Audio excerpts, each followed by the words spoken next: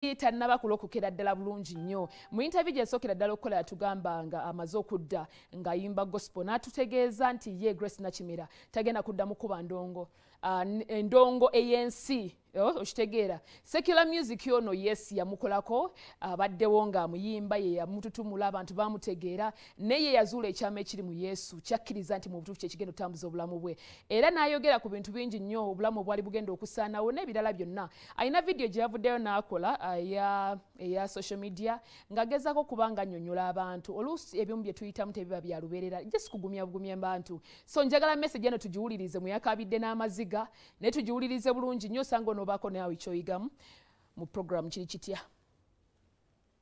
Hey family, I hope this finds you well. Your girl Grace Nakimera. Of course. There's something I want to share with you. I have testimonies for days. Banai. Katonda akoze ebintu eby'amaanyi mu bulamu bwange. Nzo omuntu ayinza n'okumbuuza nga Grace so kyogamba alokokera ddala yeah. Nemga yes. Yes. Nalokokera ddala because for me, it wasn't an option. I'm there to choose anything or anything. Now, yeah, I want to share with you one day of some of the things that I went through. There was a day, nzijukira bulungi nazukuka, and I was weak. I wasn't feeling very bad on that particular day. But I remember that time, nali impitamo process, jebaite yokusumukuka. I had gotten a spiritual attack that made my life went crazy. I went crazy on ebintu byantabukako.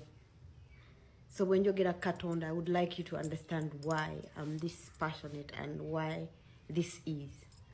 Nzijukira olunaku olwo nasituka okwagala okufuluma because there was somewhere I was supposed to go. Ekintu nekintomera. Ekintu ekyantomera saakitegeera. But I remember that I got dizzy. Nengwa. When nagwa, I blacked out for some time. Even when I woke up, it took me some time okutegeera even the people that were around me. There were days I got sick for a while, but there were days I was like, God, will I ever be okay? Mukama, is there going to be a day that I wake up ngandi mulamu gasina wanuma ngandi mulamu? Will I ever be able to enjoy life and be healthy? It was really, really hard. Naye njagala babulira Mukama yantereza. Mukama yansumulula. Buli kye baali bantwalako Mukama n'akinziriza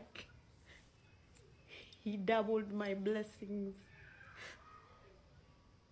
Bwe nkugamba nti Mukama akola, Katonda akola, my brother, my sister, Katonda akola. Buli kyonna kye baali banjagaliza mbeere. Mukama yabikyusa ebintu byonna mwana.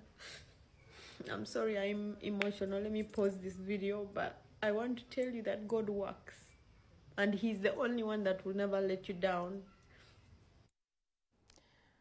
Ebyo bigambo bya Grace Nakimera era mu butuufu akakasa nti ye yalokoka. Asigala akujjukiza nti Katonda mu butuufu akola. Tulabye abayimbi ab'enjawulo abagenze maaso n'okulokoka nga nabo bawa testimony bwetyo. Of course Judith Babiri yali mulokole. Definitely she was. Tulabyeko Maureen Nantume nga naye yalokoka, aliwa Pastor Bugembe gye yalokokera, right? Was it? Then tulabyeko Mukyala Desire Luzinda ne yakkiriza Katonda bakirate Katonda ng'omubeezi we. Yes, ne tulabako ani omulala agenze maaso. Nina Rose ne yavayo naye n'ayatula nakkiriza nti mu butuufu alokose lwakuba kale abamu nti bwe balokoka basigaza Katonda mu bulamu bwabwe ne si permanently nti bagenda kyusa music waabwe ave mu secular agenda eri mu gospel nedda.